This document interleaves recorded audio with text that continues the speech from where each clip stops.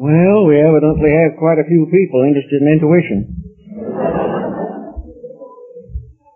I think perhaps it would be important, or at least useful, to try to understand a little better some of the mysterious workings that occur within ourselves.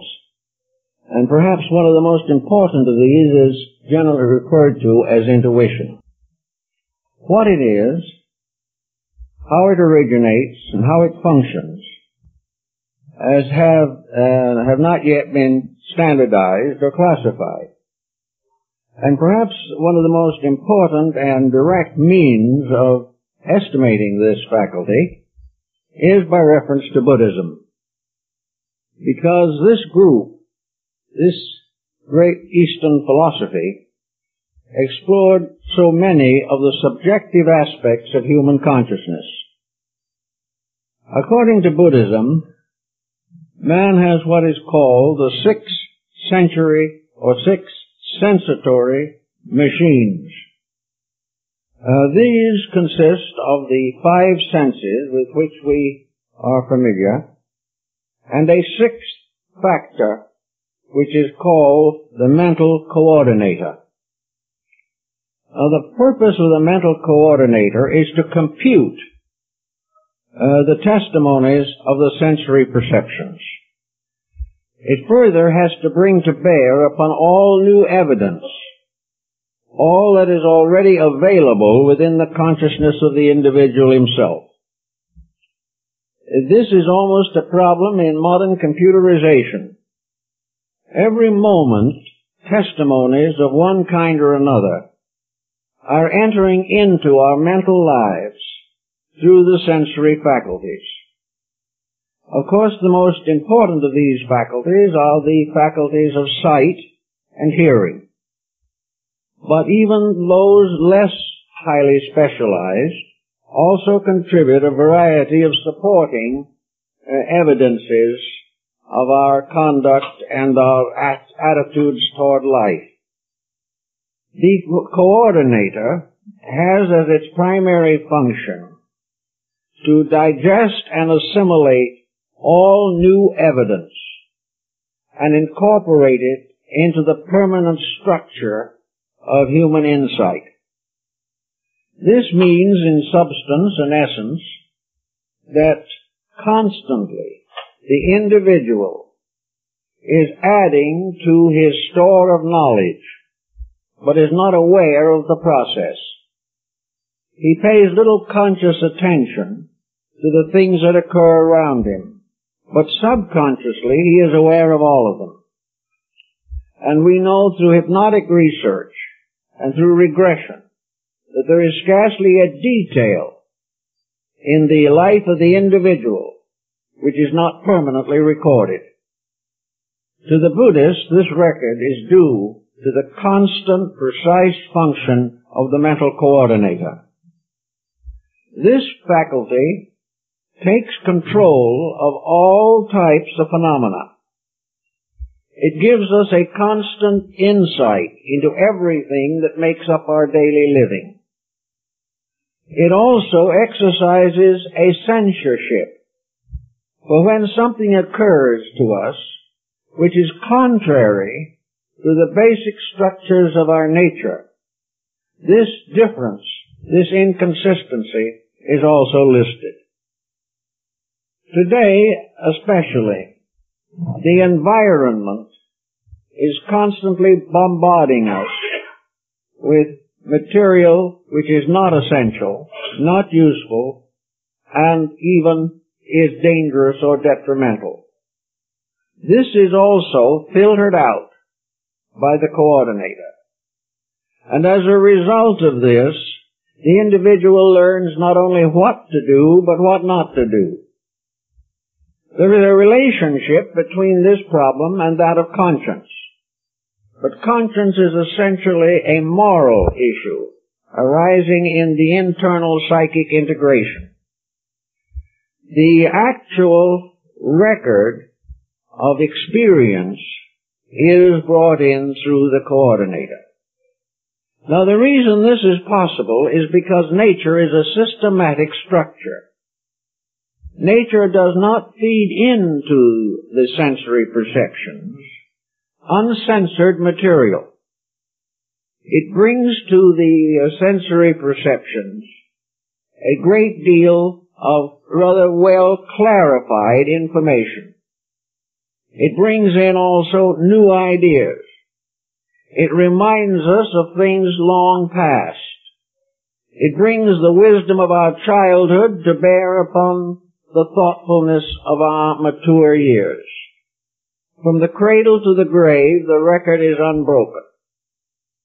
And into this structure, there is brought such a mass of information that were it not for the incredible skill of the sensory computer, most of the value of living would be lost. After the information has been brought in and classified and organized and censored by previous information, has been variously cleansed of errors, and has been supported by previous evidence that has been assembled, it then becomes available to us for the re-expression or the externalizing of our attitudes. Attitudes are largely based upon the testimonies of this computerization process. Now, as we study this a little more carefully, we find some interesting points. Namely, that nearly all information regarding to the material life of man originates in his environment. The individual is placed in a situation in which he is constantly taking in material, reorganizing it, and releasing it again into his environment. Therefore, in silence, he gains the wisdom of the coordinator. And every time he opens his mouth, he expresses some part of this coordinated knowledge. Actually, we are not conscious of a large part of the basic factors of attitudes. We do not know really why we think the way we do. We do not know why we have certain reactions to occasions and occurrences. We do not know why we suddenly blurt out something that we did not intend to mention. Nor do we know why in another moment we hold secret that which might be beneficial to general knowledge. We have a dispositional factor. And this dispositional factor represents to a very great degree the workings of the conscious mind. The coordinator, however, goes behind the conscious mind. It goes back to the very root of intellection within ourselves.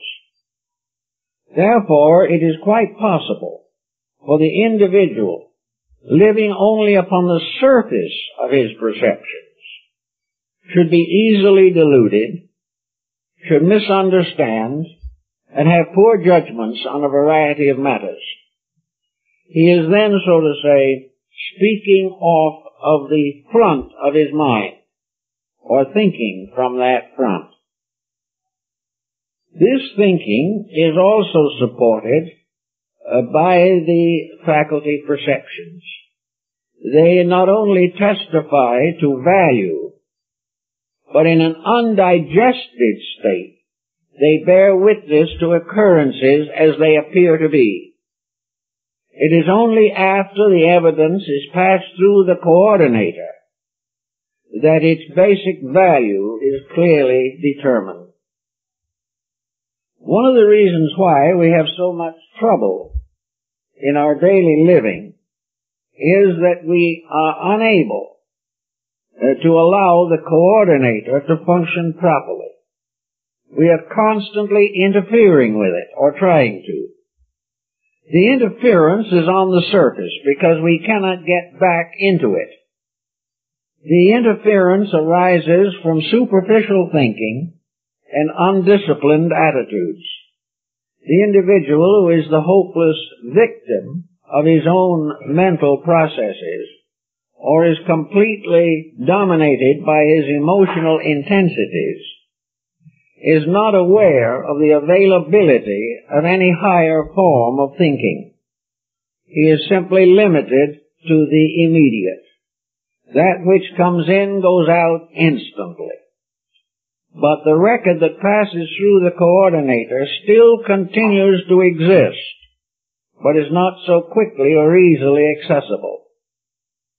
If, therefore, we study people carefully, we realize that intuition is of many degrees and occurs variously in different age groups, is much more commonly found in the feminine than in the masculine temperament, and is perhaps very powerful in small children. This is due largely to the fact that the conscious mind has not interfered with the intuitional process, which has brought into play not only the evidence of the present existence, but to a large degree the balance of previous life patterns.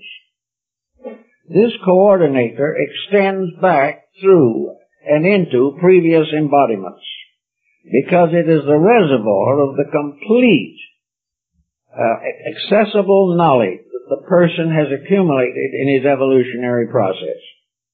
This knowledge is not carried forward as simple incidents. It is carried forward in the form of general value, final conclusions, ultimate decisions as they arise in the processes of living. The intuitive person is most likely to be a person who is essentially mentally and emotionally honest. Intuition functions in spite of mental interference to some degree, but more clearly and completely where this mental interference is eliminated.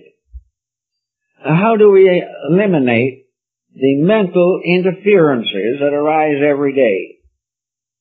How do we escape from false, superficial testimonies? The interval between the coordinator's function and that of the objective mind is greater than most people realize. The objective mind is simply arriving at a series of superficial conclusions on all subjects, whereas the coordinator brings out only a seasoned account. Now, the sensory perceptions have much more in them in the form of information than we first realize. But if we are constantly betraying the testimonies, if we fail to allow this coordinating process to function smoothly and directly, we are less intuitive. We are intuitive largely to the degree that we get out of the way of the computerizing process. If we constantly interfere with it, if we constantly go against its testimonies, if we constantly press our own personal attitudes against that which is best, we will have trouble. Now, intuition is most obviously available where there is less interference with the processes of learning. False learning betrays the coordinator, but does not attain a victory, because the coordinator sorts it out. But it can betray the conscious mind. It can lead the conscious mind into a variety of difficulties. One of the laws in nature which we cannot resist is the law of cause and effect. The computer works upon this basic fact all the time. Every cause has an effect. When we use the frontal thinking of the mind only, causes and effects are hopelessly confused, but they are never confused in the coordinator. Everything that we do has results and consequences. If we perform an action without any particular intellectual support, the results will be heterogeneous. Some will be good, some will be bad, some will be worthless. But other ways of approaching the problem indicate that within ourselves the coordinator already knows from its accumulated statistics almost exactly what the consequences will be of any action which we indulge in. The coordinator is prophetic, not because it has some mysterious faculty beyond comprehension, but because it is basically, essentially, and eternally honest. And honesty inevitably results in a kind of prophetic power. We see this around us in society. We are today faced with numerous examples of it. Thoughtful persons realize that the present dilemmas are largely due to our own making, that we are responsible for the conditions which affect us adversely. A few, 20, 25 years ago, proclaimed exactly what is happening now. They knew it was going to happen. They knew it had to happen under a world governed by immutable laws and facts. Those persons who saw more clearly are the ones who took advantage of the testimonies of the coordinator. They knew that these things had to happen.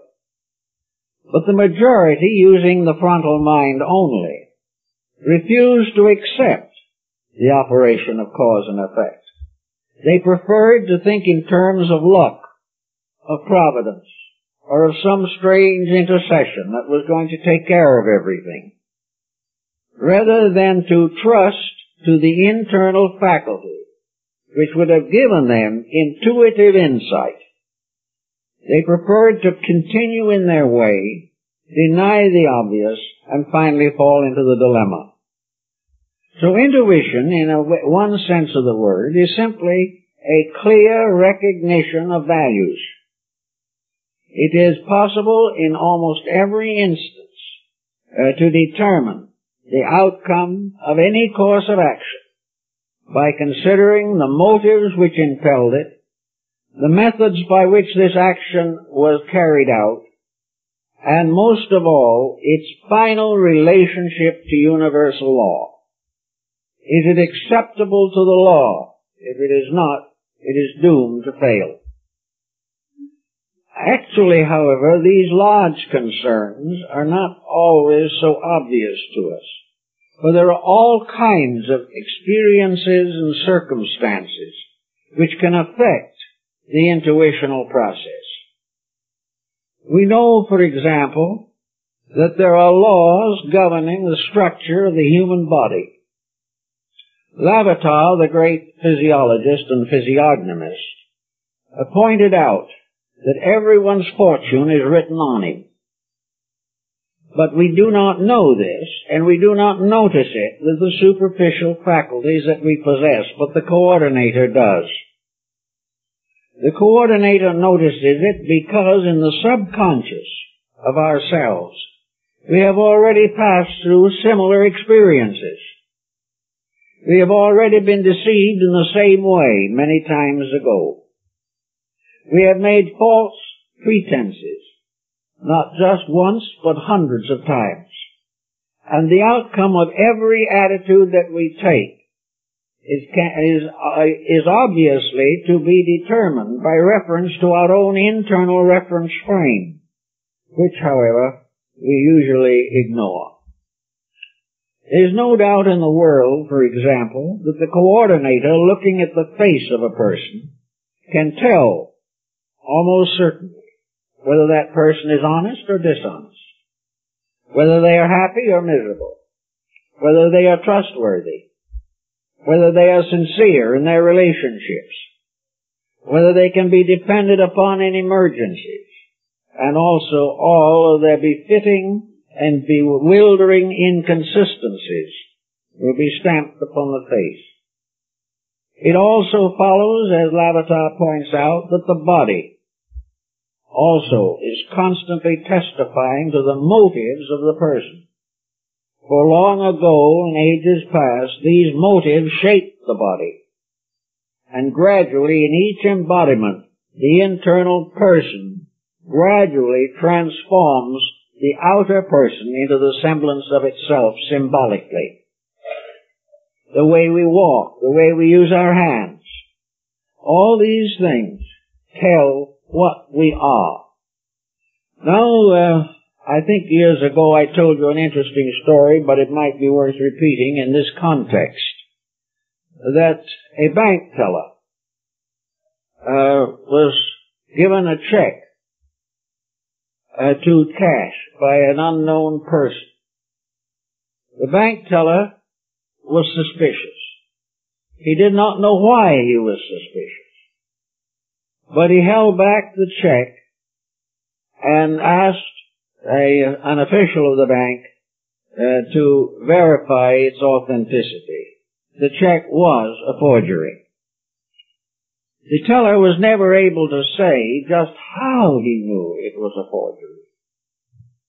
But he said when he looked at the man at the window, desiring to cash the check, he instantly knew that that man was dishonest. Now that would be called clairvoyance almost. Certainly an extrasensory decision, but was simply a plain state of the coordinator taking over. Inside of the individual, the background of his experiences, the people he had known, the lives he had lived, all of the incidents of life combined to make that decision possible. He was aware because in the coordinator, a series of facts were assembled.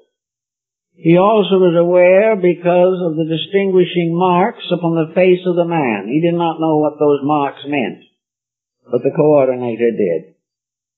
It could read character because it was built upon the testimony of thousands of years of experiences by that entity in its evolution through the universe. All these different factors add to the development of an internal recognition, estimation, or analysis. We know that doctors who are really well versed in their professions are able to often diagnose a patient before he sits down for a diagnosis. The doctor knows what is wrong with the person when he enters the room. The doctor himself probably wouldn't be able to entirely explain the reason that he knows. But if we went into the coordinator, it would be the result of working with hundreds of persons, working with their problems, classifying their ailments, classifying the symptoms, and storing this all away in the inner consciousness. When need arose, therefore, it was available. One doctor told me that he was very reluctant to ask people to have elaborate tests and laboratory work. He said, I know what is the matter with them. I've instantly known it. But I have to tell them to go and have these tests, because if I do not, I could be sued for malpractice. If anything went wrong, even if it was the patient's fault, the doctor would be held responsible because he had not had the laboratory work done. Another very interesting field is in the ministry and the priesthood. The average priest or minister, in many instances, can tell immediately the problem of the person who comes to him for assistance. It is some way written on that person. It is not a transference of thought. It is a recognition of symptoms and a proper process of association of ideas. All these symbols add together to a directive, to an indication of that which is correct and that which is incorrect. Another thing that forms an assisting factor is that where we are long associated with people, we have a tendency to let down the barriers of our own judgment. We have a friend who has been a friend for years. We know that friend has shortcomings. We know that they are not always just what they ought to be. But in the term of friendship, we overlook hundreds of little testimonies which should have told us something. So that when the friend in turn becomes an enemy, we are amazed because we did not believe that this could happen. But it was happening all the time, only we didn't know it. If we had the coordinator operating correctly for us, we would have stored up all this back information. We would have discovered whether this person was lying long ago because of little fibs that didn't mean anything. We would know their attitude toward life by their relationships with their families, with their position in business, with their culture, their philosophy, their religious instincts and attitudes. All this would have told us something. But with a blanket of friendship thrown over all the evidence, when the break comes, we are amazed and perturbed. We have not allowed the coordinator to have its proper function.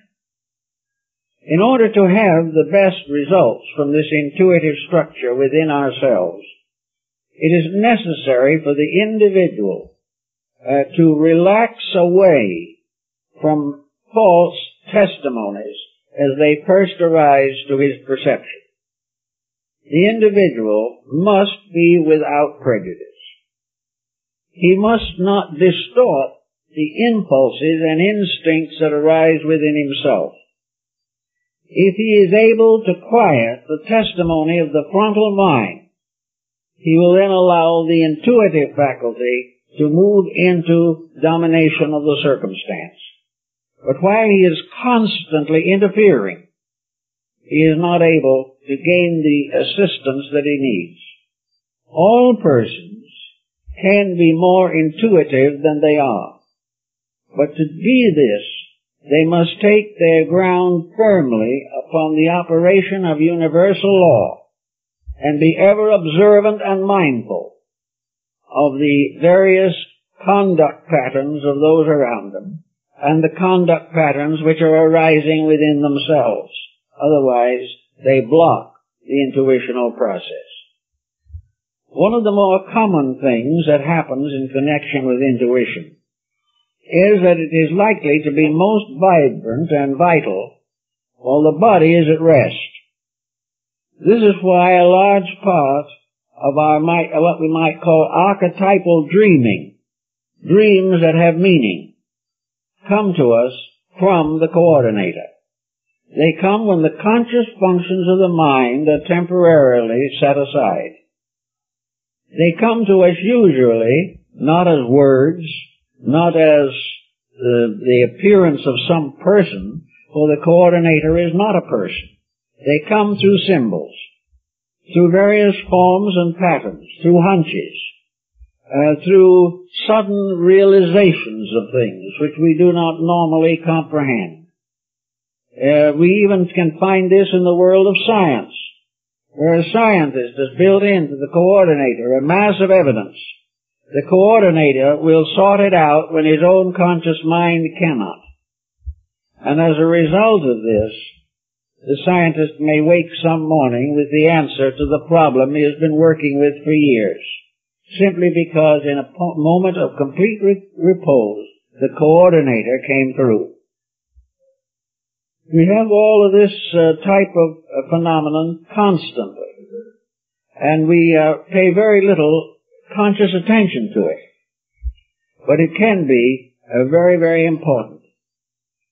The problem of the intuitional recognition of circumstances and conditions. It can include, for example, an individual recognizing certain problems of his own health, but not able to diagnose them. He has a feeling that something is wrong. He has a feeling that his health is impaired, but he cannot put his finger on what is actually wrong. Here again, the coordinator is moving in to try to assist the individual. Now, behind all this, there might be a kind of moral issue involved. Perhaps this individual who doesn't feel good has for many years been violating the principles of law and health. He has been thinking badly, he has been eating badly. He has failed to take proper care of the body. This fact is listed in the coordinator, and the coordinator can tell him at any moment just about how long he can get away with the mistakes he is making. And if the man pays no attention to this warning, it becomes a prophecy, and he gradually succumbs because he has failed to remedy the situation in himself. The same thing happens in family life. Family relationships become brittle. And warnings come from the coordinator that unless attitudes and relationships are changed, the family will be destroyed. It will be broken up.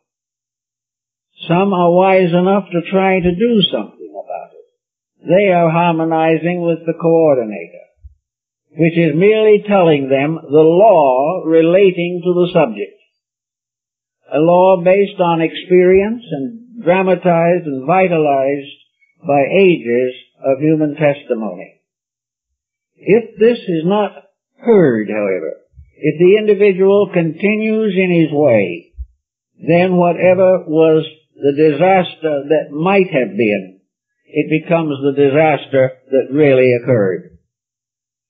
Also, the problem of the coordinator plays quite a part in the latter part of life, where very often the coordinator first informs the individual that his physical existence is going to terminate in the near future. This may not be supported by any medical evidence, but the coordinator has available 1,000 times as much information as any clinic or laboratory could find or could gather. The individual's inner life is aware of the happenings. Also, through the five sensory perceptions, we get what might be termed the historical context. We find out what has happened to others. We find out what has happened to empires, to kingdoms, to rulers, to various professions, to peoples, to class and social subjects. All this, there is a very deep and long historical background, which is called tradition. The coordinator receives from us every day some evidences of this tradition. It also is aware, because of its own integrating process, the tradition, like every other part of activity, is governed by laws. These laws operate, and where a new situation becomes identical with an earlier traditional situation, then similar, if not identical, consequences will follow. And therefore it is perfectly possible for the individual, quietly in his own thinking and in his own reflection, to realize almost prophetically the outcome of almost any situation in which he finds himself. He can also apply this to the fate of nations, to the fate of collective structures, to the rise and fall of industrial systems. All these things are basically set in patterns of infinite and immutable law. The coordinator helps the individual to adjust his own mind to these laws and gives him the final evidence, the final proof of the reality of the situation that is gradually developing. Now, there are times when people get hunches that do not work out. The individual, therefore, has to watch constantly to find out how much of his conclusions arise from the coordinator and how much comes from traditional habit patterns within himself. Most persons so live that their relationship to universal law is obscured. They live in a pattern in which they pay little or no attention to the great principles upon which life is built. These principles are invisible in most cases, but their consequences are painfully visible.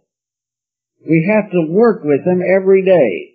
At the present moment, we are plunging through a mass of what the Oriental would call karma. It is a condition in which, for ages, we have been building contrary to the rules of the game of life. The coordinator knows this, but the individual does not pause to consider.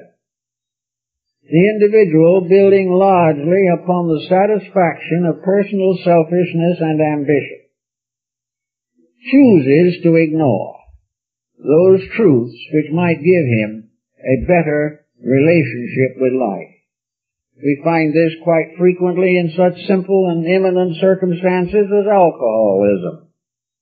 The average alcoholic knows that he's an alcoholic, or finds out in due time. He knows that he is playing a losing game. He knows that it will destroy all that is best in his life.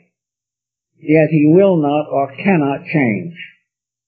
And fully aware of the inevitable tragedy, he moves relentlessly toward it until finally it catches up with him. If he survives, perhaps he is a little wiser. This type of decision to do what one pleases at the expense of doing what one should is one of the factors that blocks the intuitive faculty in the individual. We all have it, because we all have behind us not only ages of personal growth, but a vast universal complex of factors which subconsciously we accept, even though we may ignore them consciously. How then should we start in to try to develop the intuitive faculty better than it is, so that it can serve us more efficiently when need arises?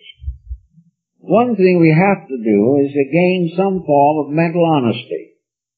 This is really the beginning of the whole mystery.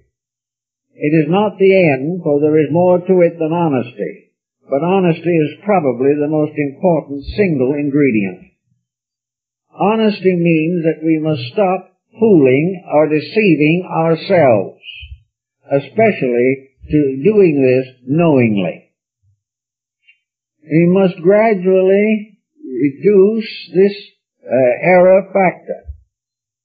We must stop thinking or feeling or acting dishonestly. This is a very large order for most people. Many do not even realize that they are dishonest. They do not believe for a moment that their various prejudices have anything wrong with them. They have no realization that every day they are compromising principles in order to advance some personal desire. The individual wishes his own happiness first, but does most of his life working against this happiness by his conduct and his attitudes. Intuitive people are not always merely spiritual people, but many great mystics have been also extraordinarily wise in their internal visions.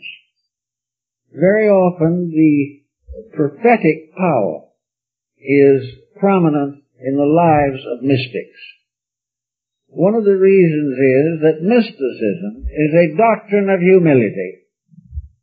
It is a doctrine in which the individual steps aside and allows the truth to live through him. Mysticism is a person in a very gentle, humble, kindly, unselfish relationship with life. The mystic expects to be a servant. He is a servant of truth, a servant of God, and a servant of his fellow men, regardless of his estates or dignities.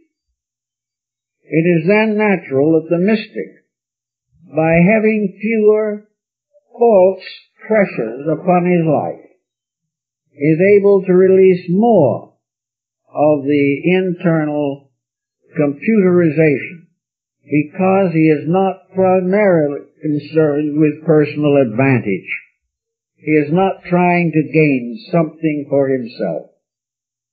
He is not trying to twist facts to support his own preferences. We have, for example, in problems such as we face right now in national election, here we have all kinds of issues being pressed and advanced and sustained and denied by the various candidates for public offices.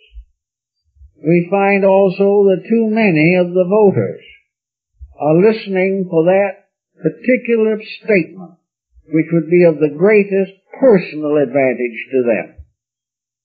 They are not thinking of the common good, but they are thinking of protecting what they have, even if it is at the expense of what they are. This common practice affects both public and private life. Most individuals regard it as proper to live this span of life to personal advantage as far as they can. Personal advantage is very often contrary to common good, and also contrary to the testimony of the computerizing factor. To escape this, or to at least outwit it in part, the individual must gradually release himself from attitudes which are not morally right. It's a matter of dishonesty in many instances. It's a matter of self-gratification in others. It is the advancement of career, the accumulation of wealth, and the desire to shine in society. These become the false reasons for life, while they dominate, and their voice is heard louder than the voice of the computer. Nothing much of advantage will be gained. The individual will live and pass on in the little pattern that he has created for himself. He will pass on still striving for that which could never be his in this world or anywhere else. Realizing this, the intuitive person is very likely to be religious. He is very likely to be a person of prayer, of meditation, a person trying desperately, if necessary, to live according to a high code of personal relationships with life. He is trying to overcome the tendency to animosity. He is trying to transmute old hatreds and antagonisms. He is trying to reduce as far as he can the vanities in his own life. He is entitled to anything and everything that is proper for him. But if he wishes to become a better person, he must take advantage only of the better opportunities that arise. Otherwise, he will ultimately short-circuit his own life. If he can begin to reduce these artificial decisions that he makes simply on the basis of the sensory perceptions without coordination, if he will gradually learn to discriminate the laws behind action, he will begin to develop a stronger intuitional faculty. The law of cause and effect is the basis of all prophecy. It is the basis of all the anxieties that we feel when we know we have disobeyed the rules. It also gives us a certain realization of sins of omission, in which we are in trouble because we have failed to accept the responsibilities of life. In working further with this, the Buddhist, of course, holds strongly to a meditative concept. Buddhism was originally a moral and ethical system, and it was gradually expanded to become what has been called in Asia the heart doctrine. It is the doctrine that the final solution to all things is compassion. that the individual must base his foundations upon a gentle release from the tendencies to cruelty of any kind. The Bodhisattva doctrine is the doctrine of infinite self-sacrifice for the common good. It is the doctrine of the individual forgetting his own advancements in the service of humanity. It is completely non-competitive. Competition becomes a basis of delusion, for competition itself is a delusion. Nothing will ever be solved by it, because it is constantly destroying the basic friendships, the basic kinships, which should exist in human society. Intuition, therefore, comes mostly to those who by nature have chosen to follow a faith or a spiritual path of growth. These people, for example, do develop a strong sense of faith. Faith is dependency upon truth. It may be also called a dependency upon God, because in the highest analysis, God is truth. But it is the individual aligning himself with the divine purpose, striving sincerely to keep those spiritual realities which are set forth in the Sermon on the Mount and in the many wonderful teachings of the Christian religion. Here we have something that is contrary to human attitudes, but unfortunately for man is in perfect accord with the laws of existence. And we are told in the words of the Masters that blessed are the meek, for they shall inherit the earth. God's meek are those who quietly and gently accept the universal plan. They are the ones who strive definitely every day to keep the rules, fully aware that in those instances the rules will keep them. Quieting down, taking the humble spot, waiting quietly for the good that is deserved. These people quickly ripen their intuitions. They become very wise in the inner life of things. In olden days, there was in every family an honored elder. Very often it was grandmother, sometimes grandfather, or an aged maiden aunt. But there was always someone in the family who was the counselor. And when problems became difficult or situations were hard to bear, the elder was called upon to advise, to tell, to explain, to speak from the experience of long years that which is best in the present emergency. In man's compound constitution, this elder is the coordinator. It is that which speaks with the wisdom of ages against the foolishness of the moment, and points out those great strengths upon which survival depends. In our present generation, we have lost contact with most of the securities of the past. We have lost our ability to simply listen to the wisdom of the elders. The American Indian listens to the words of the olds and the truths.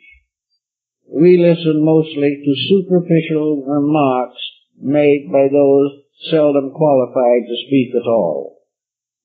In other words, we have lost the counselor. We have lost the old teacher. We have lost Gunamons in the story of Parsifal.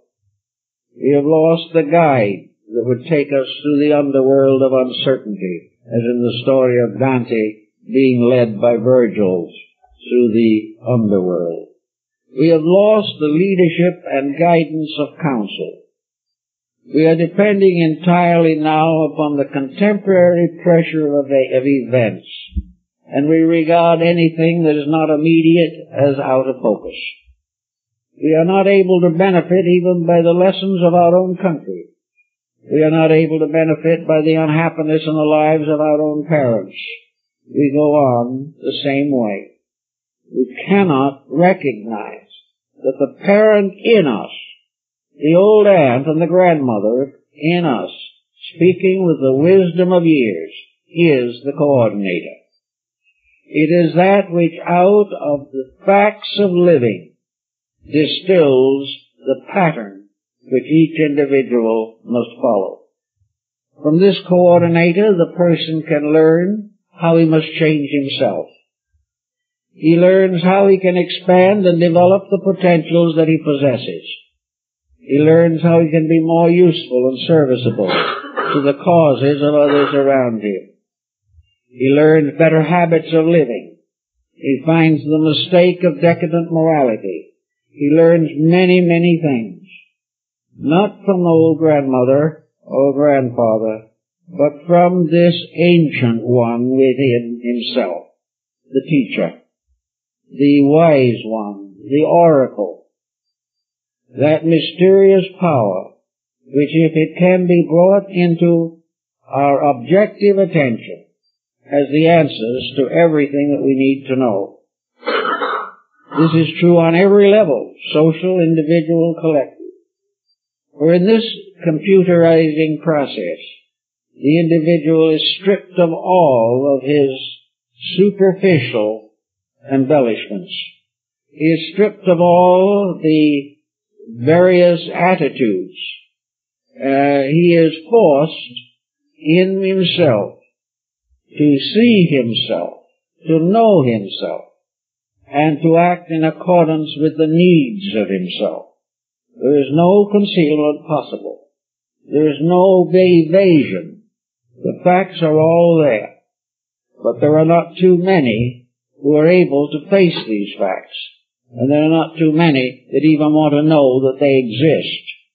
We want to go on our own way. Every civilization and culture of the world has brought forth its prophets. The prophets of the Old Testament, the patriarchs, the apostles, the world teachers, the great reformers, the great leaders.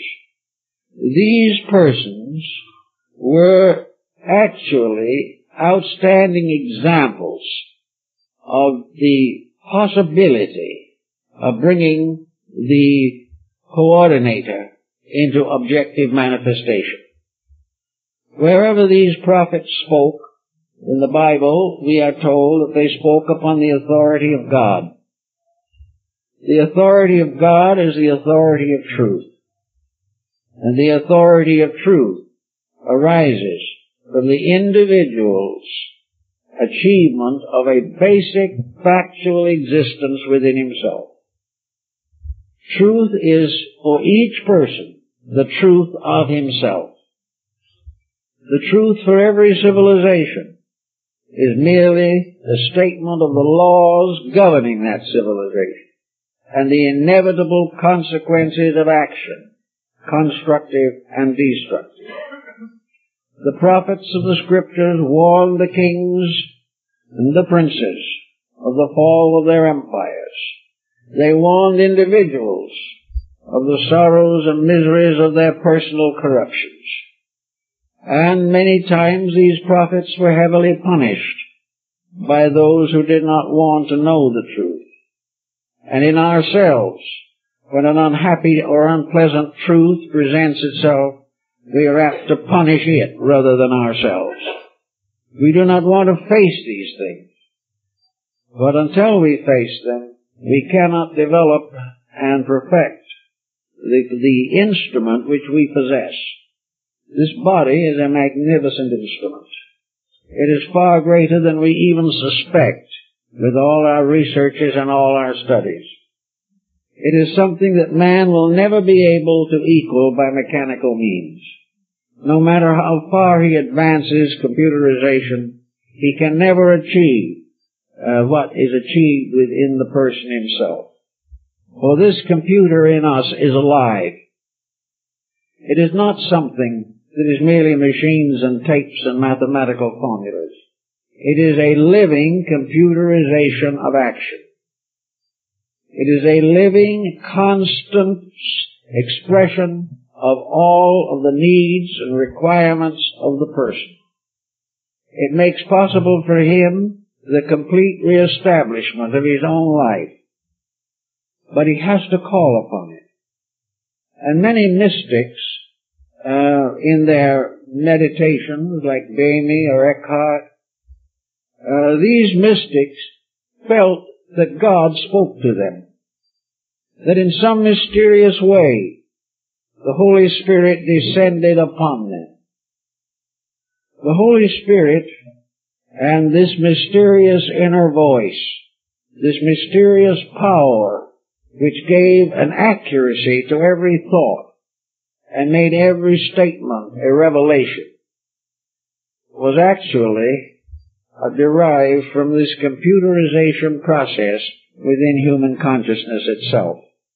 This does not mean that God is not in the business. It means that actually this whole computerization process is a divine process. It is a process not based upon materialism, but upon the exploration of the spiritual potential of the human being. Another factor that may help the average person to be more intuitive is the Pythagorean discipline of retrospection. Here at the end of each day, the person sits down and studies his own day. He analyzes and examines every single thing that had any meaning whatever in his procedures. He is especially mindful of his own reactions to the various challenges of the day. Was he annoyed by the phone call? Was he disturbed by the visitor who dropped in? Was he unable to stand the prattle of the children? Did he have one or more problems that he had been wanting to take care of and it was interrupted? And in each case, what was his reaction? Did he accept these things, or did he resent them? Did he resent them because they interfered with the common good, or because they interfered with what he wanted to do? Were these objects of resentment worthy of resentment? Were they things he should have accepted and understood? Did they ruffle him to the expenditure of vital energy, so that he wasted life as well as time? Was he able to quietly and peacefully move through confusions, through dissonances?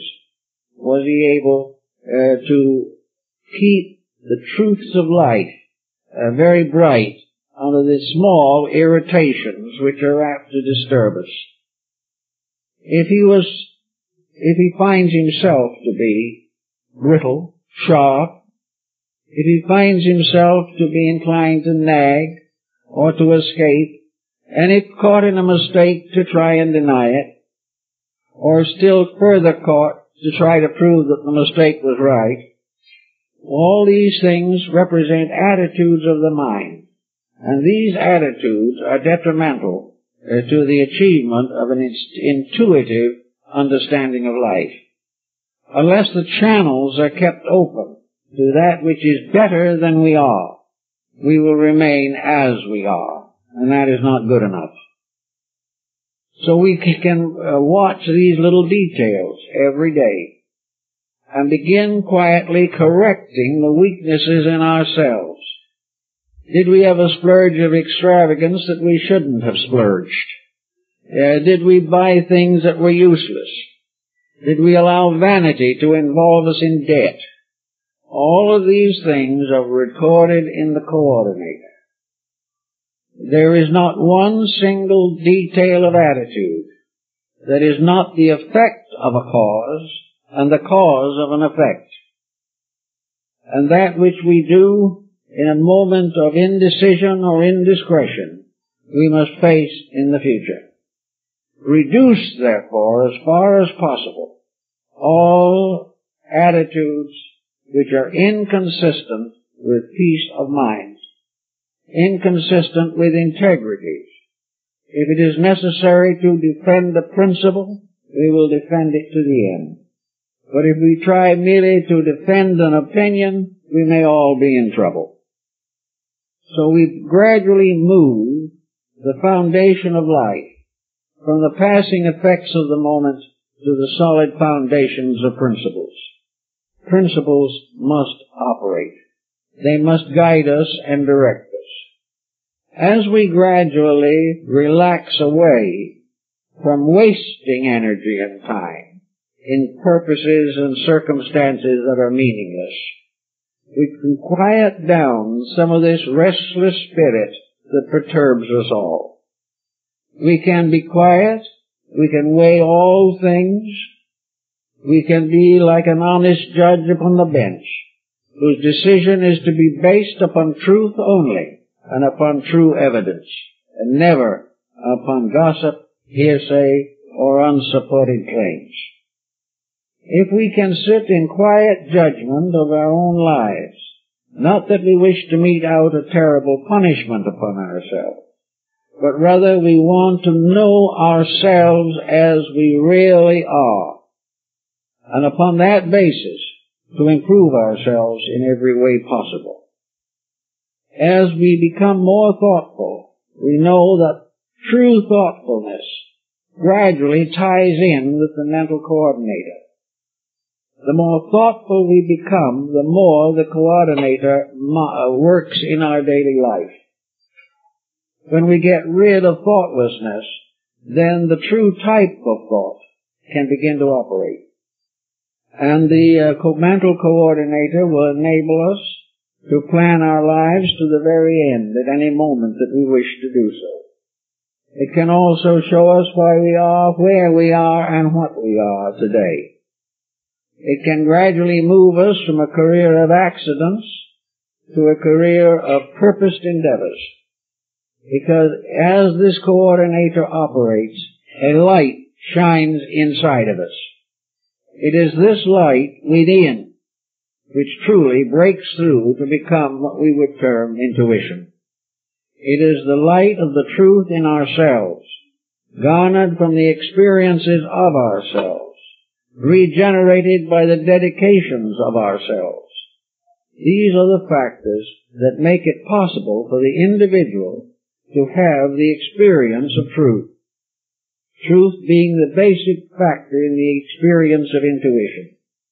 Intuition is the revelation of the thing as it is, not the thing as we wish it was or hope it will be or afraid it can possibly become. All of this is part of illusion, but intuition is a light of certainty arising from the most perfect processes of computerization that the individual can imagine, far beyond. For it is all in the substance of life itself. It is not made of steel. It is not worked by a current passed through it. It is our part of our own eternal living organism. The mind is still the greatest mystery that man must face, because in all of his thinking he thinks away from himself and not towards the source of thinking in himself. He is unaware of how to build gradually mental competence. He has experiences, but he misjudges them. He goes through critical situations but blames others for them. He faces general social disorders but cannot mend his own defects. All these things block intuition, block clear vision of any kind. And under this benightedness, he drifts with the current of things from one disaster to another. If we can bring the coordinator into focus, we will discover that we are better people than we have ever known ourselves to be. We are also wiser. Ignorance is on the surface of things. Wisdom is innate. The illusions of matter annoy the five senses, but the sixth sensory coordinator cannot be deceived by them. The realities are always available within the individual. He cannot be finally taught entirely from the outside. He gains valuable evidence, but this evidence passing through consciousness makes itself available to him as a great code of conduct, a way of life, which leads to life everlasting. The mental coordinator, giving us this testimony, ensures us of the final achievement of any constructive end which we hope to attain. This coordinator goes with us. This coordinator will direct us in the infinite future as it directed us in the past. And gradually, the power of this coordinator is made manifest through its consequences. We have people around us sometimes that through a lifetime of association we have really learned to trust. There are people whom we know to be good. There are people whose every action and every conviction is worthy of our respect. These kind of people, to a certain degree, represent the powers or factors within ourselves. Our own inner imagination, our own inner emotions are essentially good. Our own natural thought processes are good, and they are reasonable. But because of lack of discrimination and discipline, we are not able to follow the dictates of true thinking. We use the mind as an instrument of selfishness, when it should be the instrument of enlightenment. But the good friend in ourselves, the coordinator, is never going to cease to be a good friend. It will be a better friend life after life as we learn more about the laws of living. It will be with us until its work is completed. It will be a kind of guardian angel over us throughout all our existences.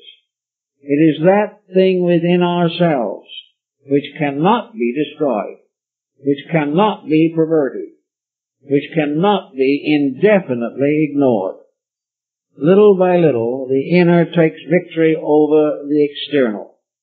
Gradually, the sensory perceptions become the instruments to bear witness to the integrity of life, whereas now they principally reveal to us the inconsistencies of mortal activity. So the coordinator goes on to be with us until finally we develop an internal life in which the intuition of reality becomes part of our nature. Instead of being a faculty submerged, it will become gradually the guiding and dominating law of our existence, because the coordinator will finally take over, and in so doing will make it virtually impossible for the individual to make any very serious mistake. But in the meantime, while he is struggling, he is torn between his own moral integrities and the immoral society in which he lives. And each person has to kind of work this out for himself. He has to find his own values and stay with them. And the beginning of this is honesty, because until he is honest, he will not choose that which is honest. As long as he believes in compromise, he will compromise. But the coordinator is constantly bringing him evidence that compromise is fatal, that he cannot win by anything except integrity. The only way he can abide in the grace of God is by obeying the will of God. And this will is represented through the laws of existence. If we keep these laws, then we worship correctly. It is not what we name the deity, but how we live according to its principles that becomes the vital and important factor. If then we want to really learn, if we want to try to develop this intuition, then we should devote at least some time, perhaps, to good reading, to study, those kind of texts which inspire us to live better lives. Not a type of text that has compromise built into it. Not a text which will cause us to assume that we are independent of the absolute responsibility of life. It should never read evasion literature of how to get out of doing what is right, or how to allow self-will to build a fortune for us. This is not the type, but serious and thoughtful things that inspire us more strongly, meditatively, to the expression of our integrities. One of the principles of the ancient oracles of Greece was that the gods always spoke in verse. Prose was the language of mortals, poetry the language of the immortals.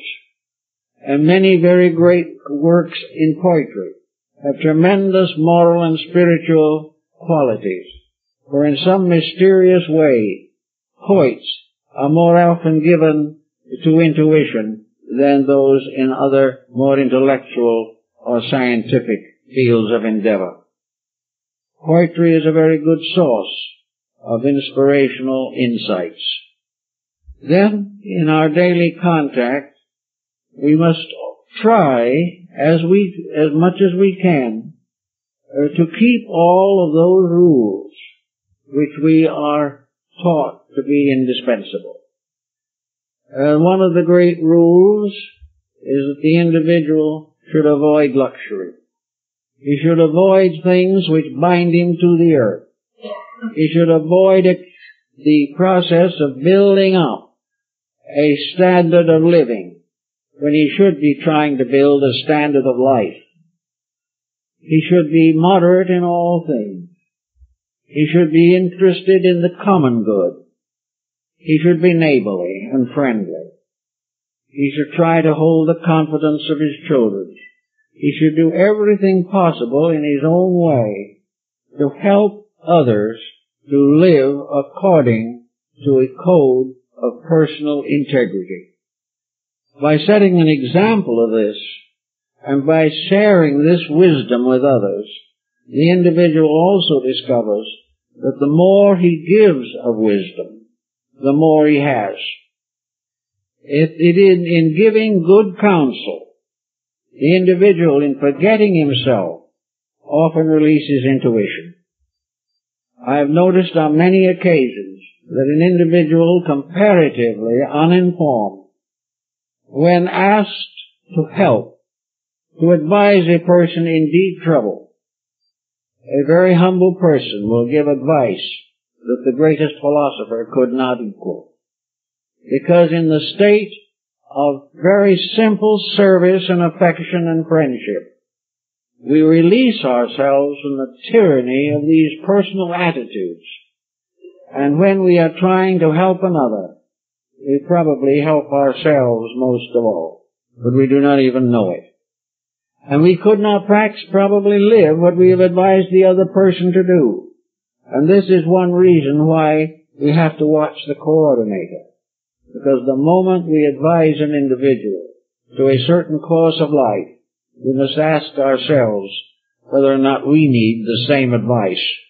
And if we do need it, perhaps it has come to us through this intuitional flash when we try to help someone else. Watch the intuitional releases as they come along. Whenever you feel a very definite sense that something is wrong, try to find out why. Try to find out what testimonies bear upon this matter. Do not blame other people, because we are all subject to law. And when another person breaks the law, that is his problem. When we break it, it is ours. When we both break it, it is war. And this has been our problem for many ages. So we try always, in simple, quiet, meditational ways, to visualize the integrities of life. We sense within our own depths this power that is forever building upon our experience. If that was not true, what good would the experience be? What value would life have unless it was a record of growing? In some mysterious way, everything that happens has to happen to bring about the most necessary improvements of living creatures. If it was not for this, what value could we place upon anything? Why be born? Why grow and suffer? Why age and die? If it has no meaning except in terms of this little shadow in which we live. That out in space and everywhere else there is nothing but some vast blind force moving.